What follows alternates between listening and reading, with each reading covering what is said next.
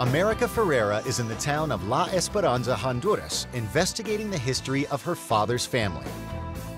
I'm meeting up with Dr. Suyapa Portillo, an historian of Latin America. I'm curious to find out more about my great-grandfather Gregorio Ferrera because I'd always heard rumors about him being a general, and it sounds like they might be true. You know, the archival records in Honduras are in very poor condition, mostly due to a lot of political instability. So it's been really difficult to find anything on Gregorio Ferrera. But fortunately, we did discover one document. Is this the original? It's the original from 1895, okay. So just handle it with some care.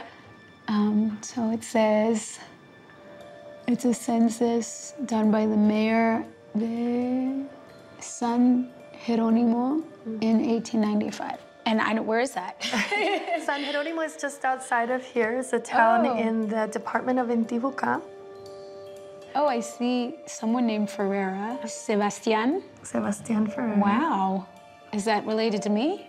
Or is there another Ferrera? Keep going down. Okay. So there's a Gregorio here. Is that my great-grandfather? That could be your great-grandfather. And here they said he was 14? 14 years old. In correct. 1895. So he must have been born in 1881. He had, I guess, 15 siblings? This document doesn't actually list the relationship between the people listed here, but usually the heads of households were listed first and then the offspring. So the first two names in the house are Sebastián Ferrera and Gregoria González, who were 60 and 50. And it says Sebastián was married, so probably to Gregoria, which means Sebastián and Gregoria might be my great-grandparents. Most likely, they are your 2 times great-grandparents. Wow. So for Sebastián, under the category of profesión or oficia, profession or trade, it says labrador. What does that mean? Labrador is a farmer. I guess the question that comes up is how did Gregorio go from being, you know, the son of a farmer to being a general? I do know a local historian nearby that can answer more questions. If you like, I can take you to him. Oh, that'd be great, yeah.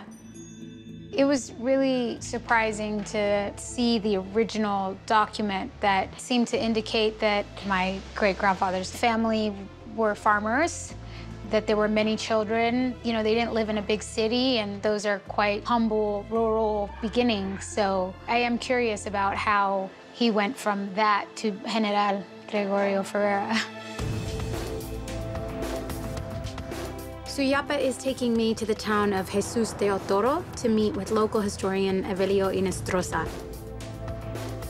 Suyapa tells me that Evelio is a guardian of historical documents here in Honduras and has been collecting them for decades.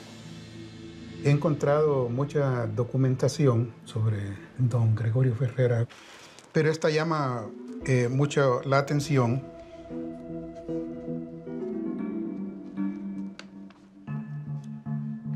Nombres de varones en una escuela? Sí, claro. En la escuela de varones. General list of students enrolled in the elementary school for boys located in this town and monthly dues paid to the teacher. And the first name is Gregorio Ferrera, and the parent was Sebastián Ferrera. So Sebastián was his father. That's awesome. Confirmado en los documentos. Confirmado. Gracias. This is the same year as the census, 1895. Sí. Sí.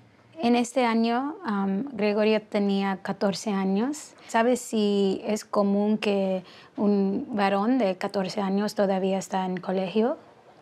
No es común. A esa edad, generalmente, ya se encontraban ayudándoles como fuerza de trabajo a sus padres en las labranzas o en cualquier actividad que tenían.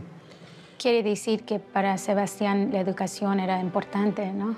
Era muy importante. It feels like a very personal connection.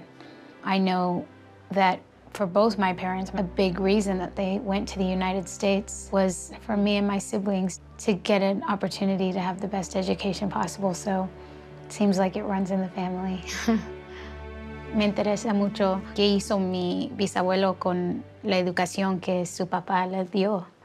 Sí, hemos dado seguimiento y hemos encontrado información. El monitor era papel nacional? Era un periódico nacional. Periódico. In 1908. So it's been 13 years since the last document. Oh, it's here. Nuevo empleado, new employee. The head of internal revenue for Intibucá, Don Gregorio Ferrera, will be lending his services to the government in its current campaign. It was agreed upon that Mr. Ferrera will leave his office under the supervision of Don Rafael Pineda. So this is the announcement that he was leaving his position as the head of internal revenue. A public office. He was leaving a public office to join a military campaign. To join a military campaign. Very cool. And it was published in the national newspaper. So by 1908, he was 27. Wow. So he was quite accomplished at 27. Yep. There's a lot on him. Hay mucho sobre él, su vida, que yo nunca sabía nada de esto. Y eso nos da mucha información. Él pertenecía a un partido que era el Partido Liberal y era leal al presidente. Right. El presidente hay una amenaza de ser derrocado por fuerzas invasoras, entonces él acude a defender ese gobierno. Probablemente lo hizo por voluntad propia. So if he was of the Liberal Party, what would that mean in 1908? So there were two political parties, the Liberal Party and the nascent Nationalist Party at the time. This was at the beginning of a civil war period between the two political parties who would arm themselves and vie for power, sometimes militaristically, not just through the ballot box.